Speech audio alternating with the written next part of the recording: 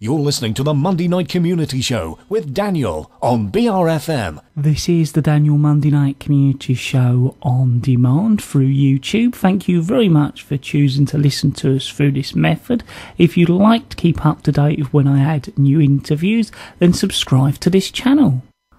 Hello everyone. Lovely to have you listening to us.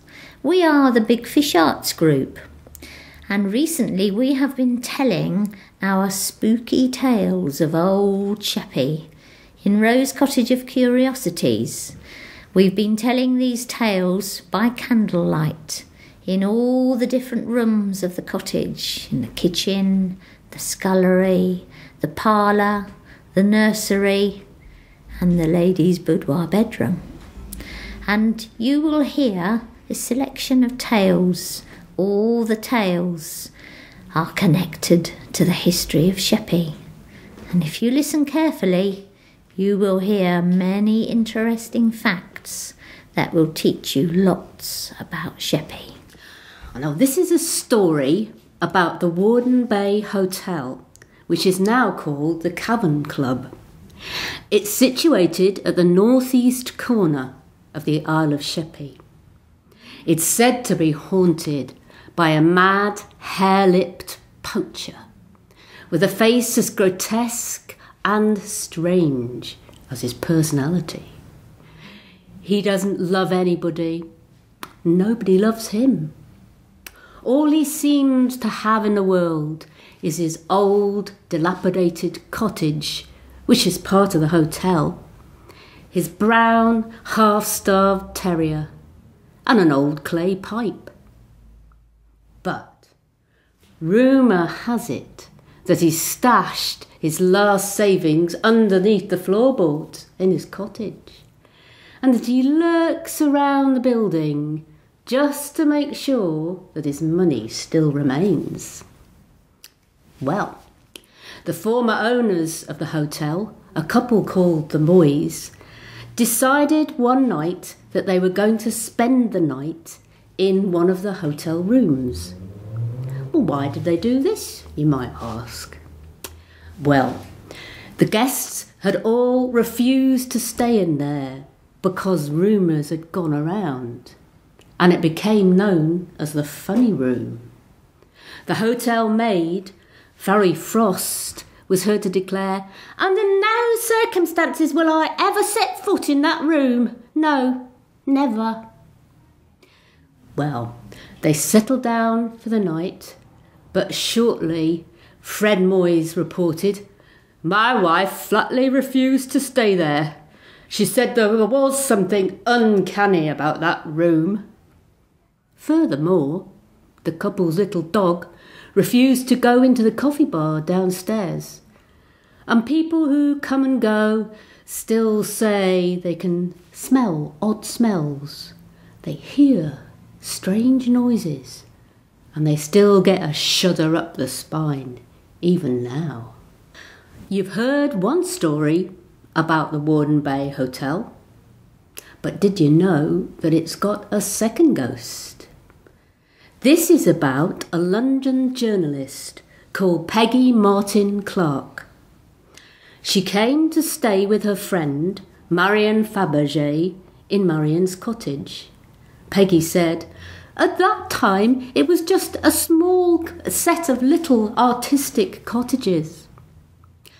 They decided one evening they were going to go down to the hotel. It was lit only by oil lamps, and the shadows were everywhere, lurking in corners. They sat by the huge fireplace and listened to a famous pianist called Freddie Barbinger. The lovely notes floated out over the sea. Later, they decided to have a nightcap. Peggy said, "I turned my head towards the piano in the empty room. My sentence was stopped almost before it started. I said quietly, 'There's someone at the piano.' Marion didn't turn her head. "Oh, it's a Warden Bay ghost," she said airily. Then Peggy said, I closed my eyes and I opened them again. It was still there, the faint image of a monk. I saw the folds of his brown habit falling down over the edge of his stool. I watched as a delicate white hand reached out and pulled the folds of his gown around. He turned his head towards me. He smiled and was gone. Good evening, all. Good evening, one and all. I'm now going to give you a story from the book of the Man in Black. The story is a story of love and all things that are nice, what children can give you, and also fear. The story begins with a young couple. They just got married in this little village and needed somewhere to live. The only place available is the old manor house, been empty for many, many years. Well, it had been haunted, so the saying goes, but no one had ever been or seen any ghosts, and this young couple used to play there as children, so they decided to take it on. And the owners said they wouldn't have to pay any rent if they did it up, renovated it, which they started to do. In the meantime, they had a little girl called Polly. Charming little girl, lovely, friendly, smiling. As time went on, Polly started to lose her niceness, her pleasant little outlook on life and being nice to her mother, and she started being very saucy, naughty, answering back. At one point even shouting at her mother, which no little girl should do, especially at only 9 years old. Anyway, it just went on and on until her mother was at her wit's end, and she said, Polly, if you don't behave and stop being as nasty as you are, there will be something nasty happen to you and you'll be very sorry.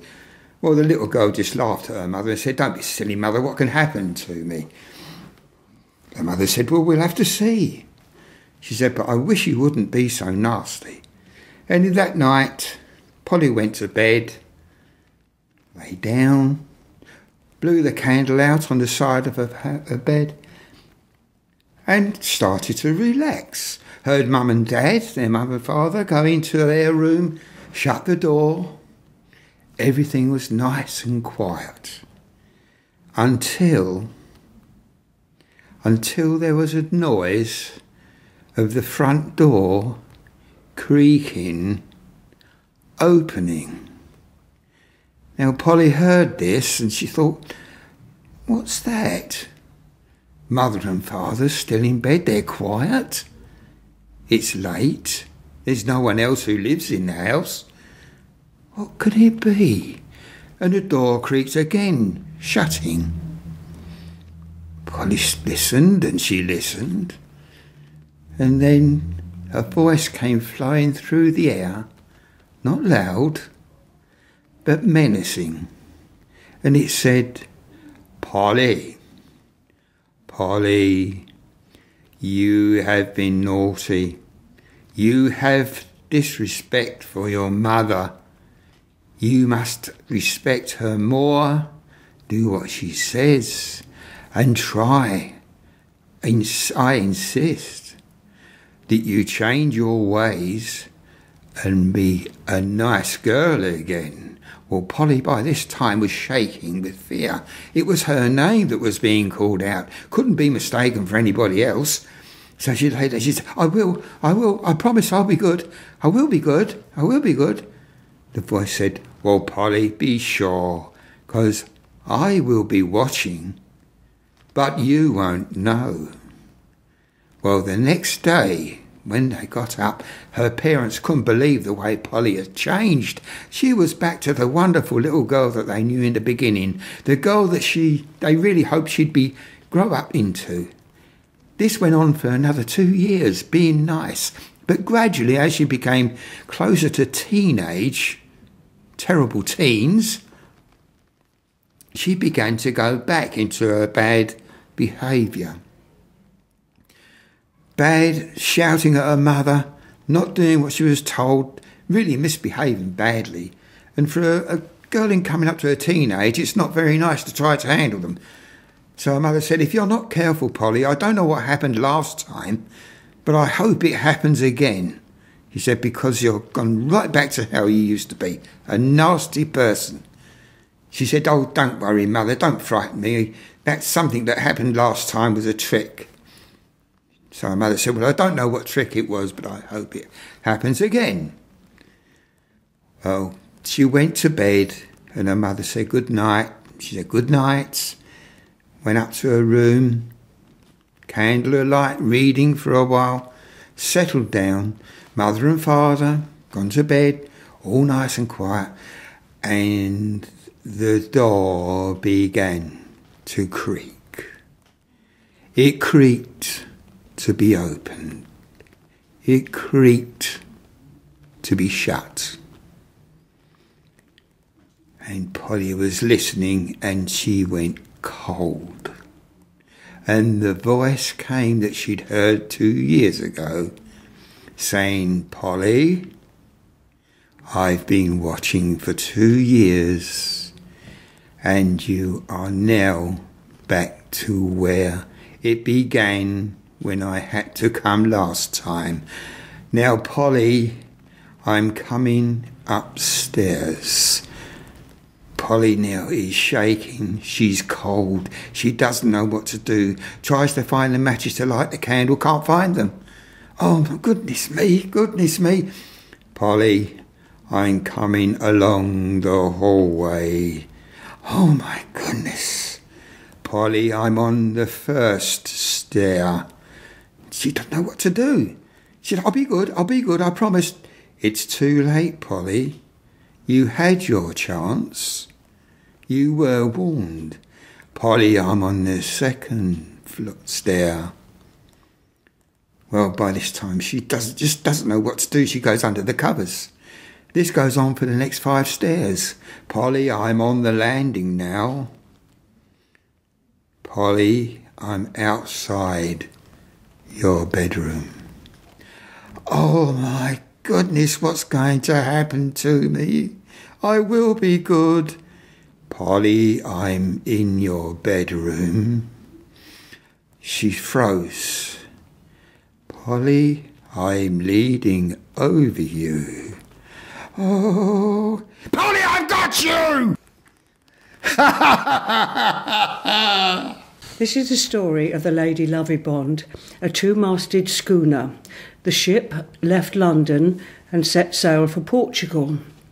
Captain Simon Reed had married that morning his beautiful bride, Annetta, and he brought her aboard. The crew were superstitious. Bad luck to have women on board. But they were okay once they started to taste the wedding feast and the toasts to the brides and groom. Love and laughter could be heard as Lady Lovibond passed Sheerness. Now John Rivers, he had been best man at the wedding, but he was in love with Annetta. With no Annetta, no one will live, he thought. If I can't have Annetta, the captain can't have her either. He went up on deck in a jealous rage. He silently took a heavy belaying pin from the rack. He went up behind the helmsman who was steering the ship. Crash! Shattered his skull, rolled the lifeless body into the water. John Rivers then took the helm and swung Lady Lovibond right over. In the captain's cabin, the crew were making merry. They didn't notice a slight change of course until, with a grinding crash, the schooner hit the Goodwin Sands. Mast snapped and toppled into the sea. Timbers rent like matchwood with ear-splitting groans. Down below, captain, bride and crew were trapped and helpless. Above the din of the dying ship, all could be heard was the hideous sound of John Rivers' revengeful laughter. Lady Lovibond was sucked into the Goodwin Sands forever. 50 years later to the day, Captain Westlake was aboard the Eadridge. He was going close to this Goodwin Sands when a 3-masted schooner came bearing down on him. He slammed his ship hard over. The schooner sailed past, a sound of merrymaking and laughter. Then it broke up on the Goodwin Sands before their eyes.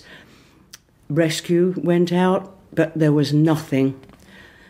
A journalist who had once reported a story 50 years before remembered the story of the Lady Lovibond, and this, he said, was the first phantom appearance. On the 13th of February 1848, the ghostly Lady Lovibond was seen to go aground yet again. Again nothing and no one to rescue. And the same 50 years later, on the 13th of February 1898, a phantom schooner was seen breaking up on the Goodwin Sands, but there was no trace of a wreck. Another 50 years went by, and in 1948 a large Italian ship was wrecked on the Goodwin Sands, with the loss of all lives. It was said that the Lady Lovibond demanded live sacrifice for her 200th anniversary. 13th of February 1998, Meridian Television told the stories and asked ferries and ships and people on shore to keep watch. But the fog came down and nothing was heard, nothing was seen. The next date will be the 13th of February 2048. Some say the strange sounds still borne on the wind from the Goodwin Sands are gull cries, but no gull hatched on the 7 seas ever made such a noise. Only the moans of the walking dead from 234 ships devoured by the Goodwin Sands since records began. Only those sounds could ever be made. Such a heart-rending and forlorn cries, and every 50 years the hideous laughter of John Rivers. Next to the Guildhall in Queenborough, there's an alley, and once upon a time there was a dreadful murder. Her name was Emma Coppins, and she was aged 16. This rhyme has been written for her. You pretty maidens, lend an ear to what I will unfold. It is a dreadful tragedy, as sad as e'er was told. A base and cruel, wicked man with Satan did engage to kill and slay a pretty maid, just 16 years of age. Emma Coppins was the servant maid. For her parents grieve, returning to the house of God upon Sunday eve.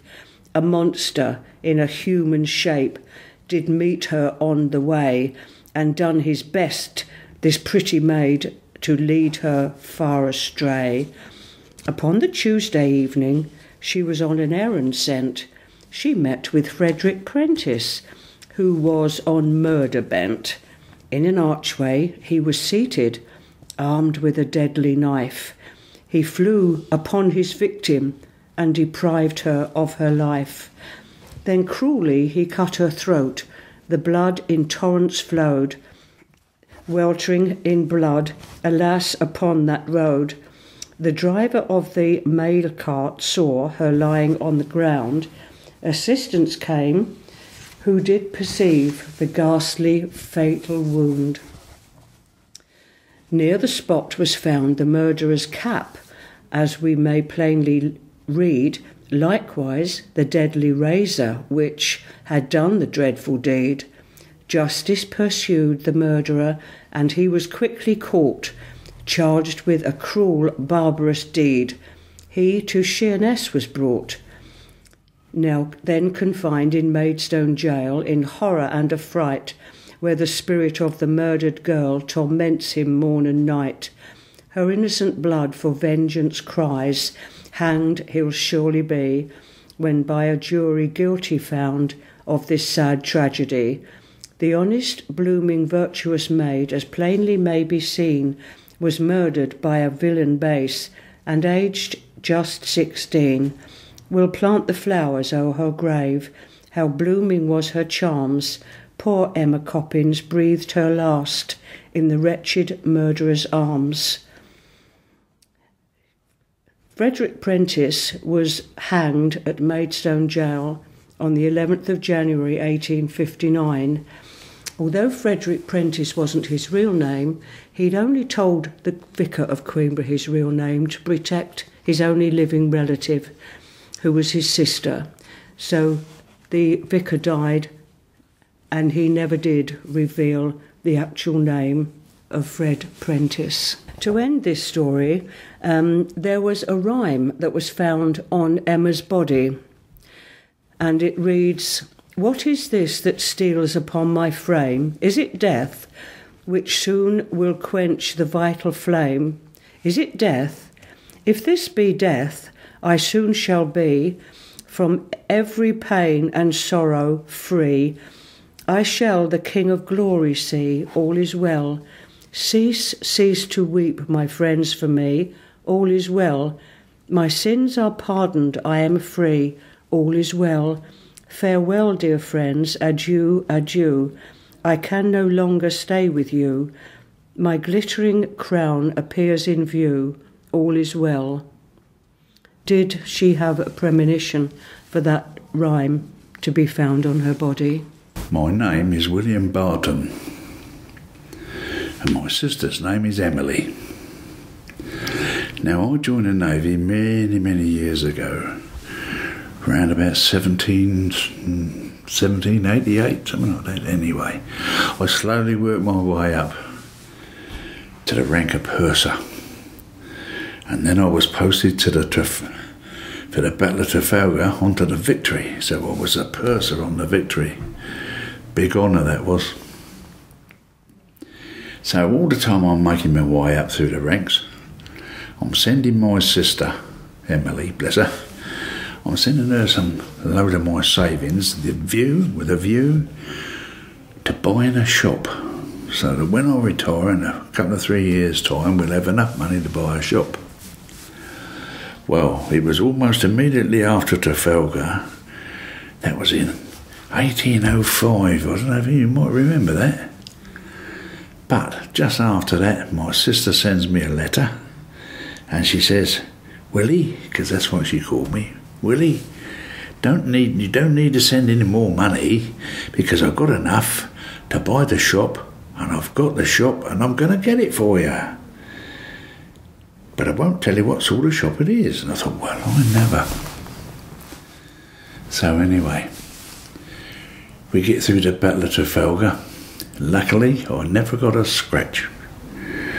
And then eventually we pulled into port, and I said to the skipper, "I'm going to pack it in now, I'm going to retire." And he said, "Yeah, well done." He said, "You've done over 25 years now." And I hadn't counted. Anyway, I get a lift in another boat and pulls into Sheerness. Come through the dockyard, there's my sister Emily waiting for me, waving at me. "Why, Willie, come and see the shop, come and see the shop." Well, of course, I didn't know what sort of shop it was, but being a purser, I handled everything, all the stores on the ship, and all the things that the sailors might need of their own. And she said, "There it is." And it turned out to be a chandler's shop. Ship's chandler's. Well, that's right up my street. Just the job. And she blazoned my name right across the front of it in cold lettering. I did feel proud. Anyway, we got to get to work, so that's what we did. She had bought a house for herself just down Charles Street, 36, big 3-bedroom place, and I was going to live there with her, and we was going to use the shop, and all the upstairs was going to be storage. Anyway, let's cut this tale a bit short. About 18 months after we moved into the shop, I'm cashing up the takings of the day. It's about 9 o'clock in the evening, when the shop bell, the bell on the old shop door, it goes ting-a-ling-a-ling. And I thought, who the devil's that this time of night? I looked up and there's 2 scruffy-looking chaps coming towards me down the shop.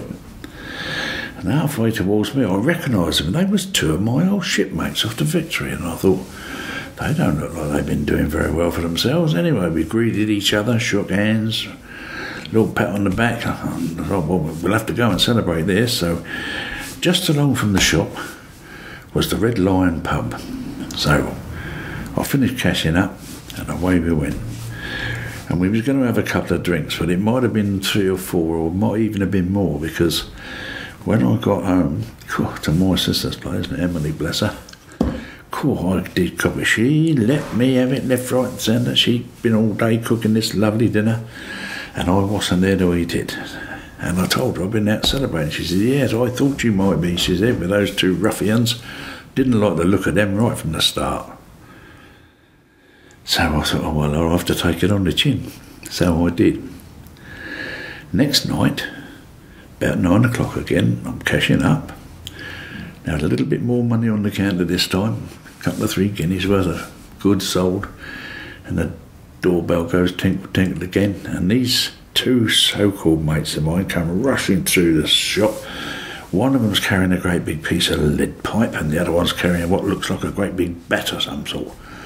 Big big lump of wood. And they're screaming at me, come on, Willie, tell us, where's your money? Where's your money? That's what we're here for. We know you done very well. And we went and they hit me on right across the forehead with this great big piece of lead pipe, and it split my head open, blood pouring out of it all over, all in my eyes and everywhere. And then beating me around the legs with the other bat, and then, well, one of them was beating me with whatever it was he was beating me with, and the other one was going through the drawers and clearing shelves and looking for the money, and they're both shouting out, where's your money, Willie, where's your money? And I wasn't going to tell them. No way was I going to tell them. In the end, they turned me over on my back, and one of them, I don't know which one it was, but he was beating me on the chest, bang, bang, bang, bang, and beat me on the chest. And then they both ran off, come on, taking what little money there was on the counter, but they didn't find any more.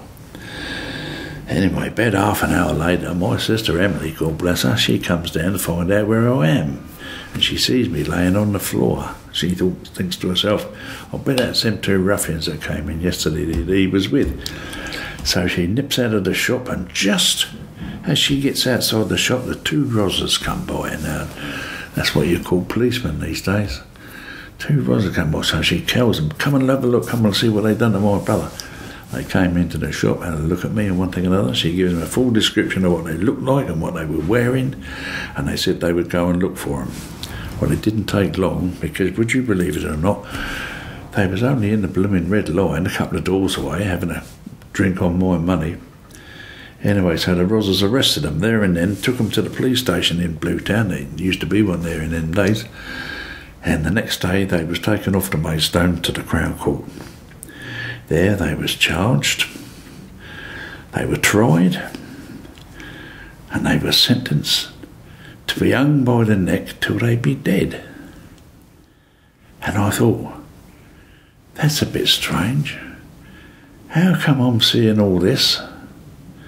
And then I realised, blimey, I'm a ghost. I've got to be a ghost to be able to see all this, because they was charged with murder. So from the time my Emily, bless her, found me, I must have died, and it wasn't banging me on the chest, they were stabbing me through the chest, right through the heart. And so there I was, dead, and here I am now, a blooming ghost. Still, I had me revenge, because they didn't find the rest of the money. And what am I doing here today? I'll tell you, I'm here keeping my eye on my money, because I'm the only one knows where it is, isn't it? Even Emily didn't find all of it. Anyway, I'll see you later. Ta-ra. I'm the ghost of Edwin Smithers, laid to the parish of Westminster near Sheerness. When I was alive some 200 years ago, I did the most wicked thing. I'm going to tell you about it. It was the screams that made me do it. Got used to the smell, but not the screams. I'm floating over the water like lost souls. Till my missus said she'd had enough. Couldn't take any more. Well, I had to do something, didn't I? She left anyway. Couldn't bear to look at me, she said. Monster, she called me. Mind you, that was nothing to what the rest of the village called me. Mind you, they didn't peach. They ate my guts. Wished me dead, but none of them a peach. Not even the vicar, and even he'd like to see me strung up. Mind you, there's worse things than being dead. The BRFM, Navy called her. Well, us villagers weren't going to use no Frenchy name, and being what she was holding, well, it had to be the Billy Ruffian, didn't it? We were used to prison hulks in our village, but kids, a prison hulk for kids, that came as a shock, I can tell you. They brought them down to the beach in open carts, straight from the courts, not just London, but all around. Bit of thieving had done for most of them, but just looking hungry was enough. There were so many in those carts, it took 6 horses to pull them. I know they were convicted criminals and all, but it didn't take a party of lancers to keep the peace. I mean, they were just kids, and they're all shackled together, blubbering for their mothers, most of them. They say the youngest was 8. Well, I know for a fact he was only 6. Mind you, it was only about 3 weeks before the fever got him. Got most of them in the end. Down to, all cramped up together like that. We saw their little bodies being taken over to Dead Man's Island. Mind you, I still say it's a mercy. Death for those poor mites. I mean, what have they got to look forward to? If they survived life on the Ruffian, it was Van Diemen's land for them in Australia. Hellhole, other side of the world. With plenty of work and beatings and precious little food to keep body and soul together. No wonder they were screaming night and day. Mind you, there's a lot that went on board that boat. It was nothing for them to give 18 lashes of the cat and enjoy doing it. Know what I mean? Really enjoy doing it to kids. Makes you sick. Or putting them down the black hole in the freezing dark with the rats and cockroaches and other vermin for days and weeks until they were balled up, dribbling imbeciles. We heard them at it.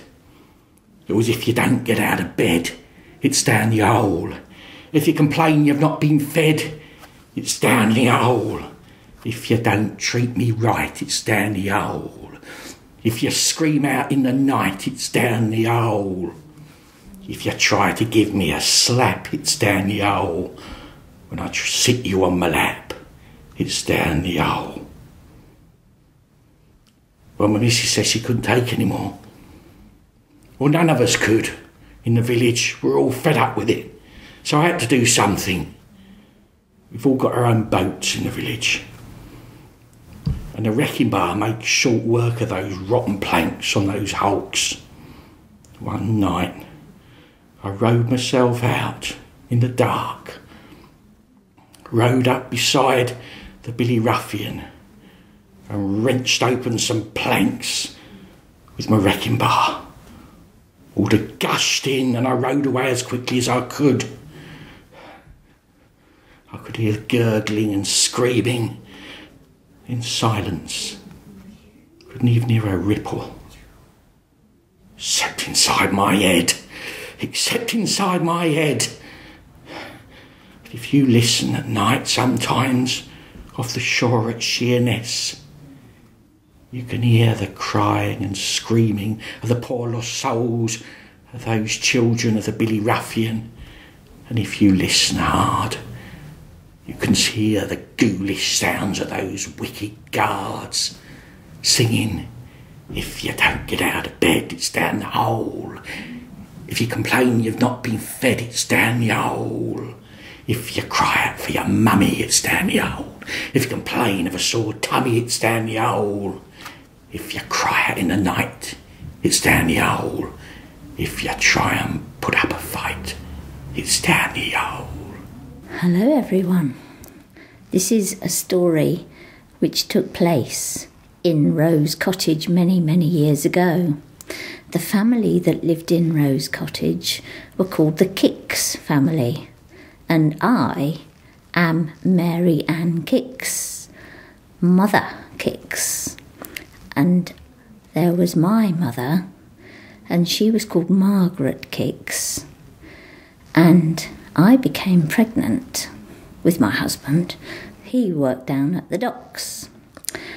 But very, very sadly, on the day that our beautiful son, Lionel, the baby, was born, my mother was sadly knocked over and killed by a beer cart. She was run over, the horse trampled her, the wheels ran over her, and barrels of beer crushed her. And that was the end of my mother, on the exact same day that our baby was born. Well, the baby slept in the nursery which is in this house here.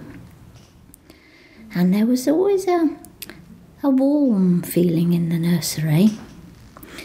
And sometimes at night we heard "Tooralooraloora, tooraloorale," very faintly, and it was the lullaby which my mother always sang. As Lionel grew up, he started to have the most terrible nightmares, and every night he would kick his covers off and he would fight in the bed, and in the morning his covers would be lying all over the floor. Usually I went in and tried to cover him again, but again he would kick all the covers, kick all the covers off. But on the nights when we heard the "Tooralooraloora," those nights when Lionel woke in the morning, he was all beautifully tucked in, and we can only imagine who it was that came in the night and tucked her grandson in. In Rose Street, there were many, many beautiful wooden weather-boarded cottages, just the same as this one, which we call Rose Street Cottage of Curiosities. But there used to be cottages all the way down the road, numbering up at least to 40. And in one of these cottages, a family lived. But there was a terrible, terrible disease. A scourge went through the children. Many, many children died of diphtheria. And in one particular cottage, just a few doors down from here, the little girl, Caroline Pike, caught diphtheria and sadly died. And as was the custom in those days, the child was laid out on the dining room table in her best white dress. But the mother refused to have the child buried. The vicar came to the house and remonstrated with her. "You must get the child buried." The doctor came. "Come on, Mrs. Pike, get that child buried." And the neighbours kept coming round.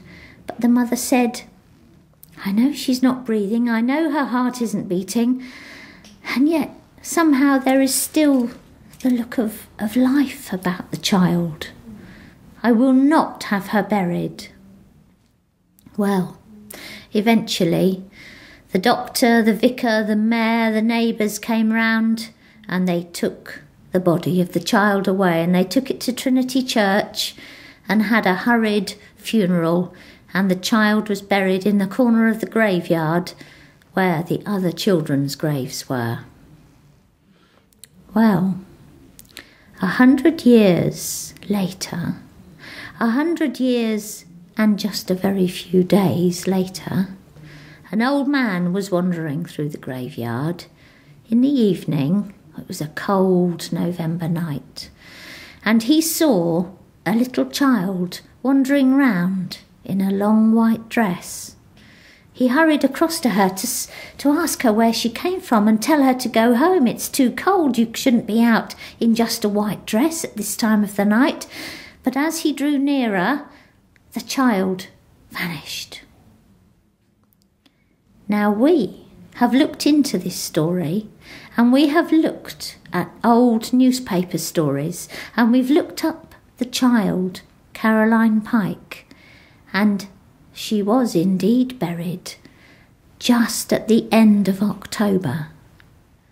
And we have come to the conclusion that the child was buried alive, and now she comes out of her grave and searches for her mother. Oh, it's cold in here. The wind fair cuts through these cold stone walls. Oh, it's me babbies I missed most of all, I suppose. Me little winters, I called them. 12 little winters, like the apostles. One for every year. When the cold cuts so deep, I had to cuddle a bit of manly warmth in me bed. 'Cause I hates the cold most of all. Well, that and coppers. I didn't think I'd end up in here, not for a slab of soap. It came as quite a surprise, I can tell you. Still, probably my own fault. Father always said I had a big gob. I wonder if you'll care to tell the court, madam, why you had stole that soap, he asks me from up there. Well, I shall think it's bleeding obvious, me lad. Look, covered, me best pinny too, and I nudges the copper next to me. Blood, such a shift in it. Well, trust a bleeding copper to repeat what I said to the bench. Well, I ain't one to tell no lies. So I explains to him. His lordship was only helping me with something to pay towards the cost of feeding me babbies, me little winters. But he caught me, lifting his watch, his cufflinks, his tie pin, his purse, his boots, his hip flask. Oh, funny thing, I could have swore he was spark out. He never stirred till I started on his teeth with me pliers. Ah, suppose that's where most of the blood come from. No, my lad. They usually stays out till Harry chucks them in his cart. I mean, getting them to sleep is not the hardest part, is it? Him being a judge and all. Oh, saving your grace's pardon. Then he asks me, and where is your babbies now, my good woman? My constable informs me that your abode was empty. Are they in safe hands? Empty? No, your grace. Them coppers couldn't find them with 2 hands and a torch, your grace. Course me babbies was there all right. I talks to 'em every night. On the mantel is a lovely card brought to me by the first mate of the barge me eldest works on. At all of 11 years of age, already a seaman. Funny bloke, that first mate, sobbing away he was. Oh, it's not good for a grown man to snivel like that. I told him, it's okay, it's only a boy sending his love to his mum. I'll get someone to read it me later, 'cause I ain't got the knowing of letters myself. There's Sarah and Judy, always playing hide and seek they are. Probably in the larder, their favourite spot. I can hardly ever get 'em out. Jimmy, oh, he'll be below the floorboards and he ain't coming out till he's learnt his lesson. And there'll be Dennis and Jack, they'll be up in the loft. And they're not coming down till they eats their dinners. Sally, well, she ain't been too well lately. She's been stone cold asleep on her cot now for the past couple of weeks. Fred, well, he went out to get some coal, so he'll be back shortly. Or was that last month? No, I sent Peter to look for him last month. Fred is only 5, you see. Wait, Peter hasn't come back yet. Oh, they're all together, playing silly as they do. So you can see they're all around somewheres. Well, apart from Lily, Billy and Jenny, they died of the fever. But there was a bright spot. I had enough meat by me then to last all through that last cold winter. And a cold bit of a winter it was. And I hates the cold. They means to hang me for a slab of soap. Listen, I can hear 'em coming. Sounds like a fair turnout for little old me. I can see me babbies now, me little Winters. We'll be together soon. Yeah, all together again soon. And I know where we are going to go. It won't be cold. My name is Hester. I like watching people who have pocket-sized telephones. My life would have been very different if I and my man have had them. My father was a farm labourer who worked hard and took pride in his cottage and family. 2 children, myself and Harold, my brother, and our mother Anne. However, our neighbour was a lazy and a dishonest person. He finally drove my father away from our strip of land and his employment in Milton to take up another job in Hearty across the River Swale. We left friends and playmates behind. I left Matthew, my special friend, who shared all things and all thoughts with me. He said he'd come and get me, and we'd not be parted again. At 12 years old, dreams like this are so real, are they not? All 4 of us worked even harder in our new life, and Father was at last free from old Wilson's taunts and thieving ways. Our cottage became a home to us, cosy and welcoming. The garden produced our vegetables and fruit bushes flourished. We loved and cared for our chickens, and we even grew some flowers. When I could, I walked down to the edge of the river and tried to pinpoint Matthew's home over on the other side.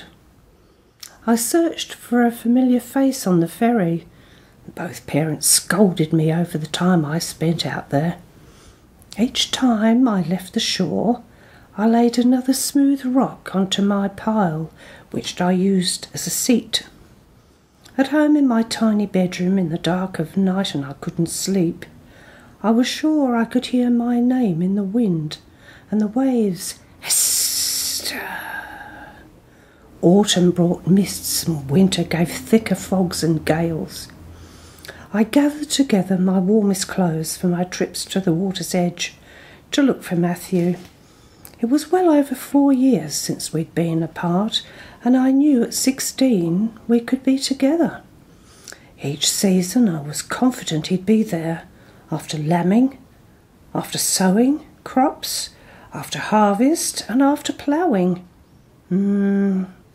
Bravely, I asked some young farm hands from off the ferry for news. When they came over, nothing. Oh, they knew nothing at all. A few weeks later, I was sure I saw Matt coming amongst the passengers. As I watched, he leant over and dropped something into the water. Slowly it bobbed out, up and down, landing on the stones near me. He'd sent me a beautiful rose, picked from his mother's garden, which I remembered. Oh, I carefully carried it home, dried it, and pressed it in my prayer book. I walked on air for days, knowing he still remembered me. On his birthday in June, I sat on my rocky seat and waited. Oh, yes, here came the ferry, bringing the farmers home from market. In their midst I saw Matthew. He waved to me and went to the side and dropped something else in the water. What was it going to be this time? A toy sailing boat slipped ashore. He'd written something on the makeshift sail. Wait, Esther. Once again, winter arrived, and I felt sure this was going to be the time he'd come to get me. The wind swirled in the trees and the waves swooshed, Esther, and the mournful curlews called, Matthew, Matthew. The will-o'-the-wisps' lights still drifted over the marshes. I still waited on my hard seat.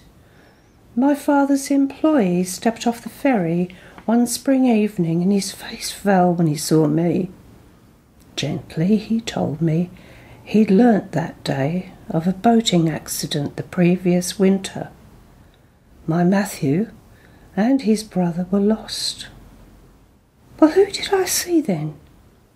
Who gave me the rose? Who sailed that toy boat with the cotton sails which I treasure, and I still have? If only we have had a small telephone each.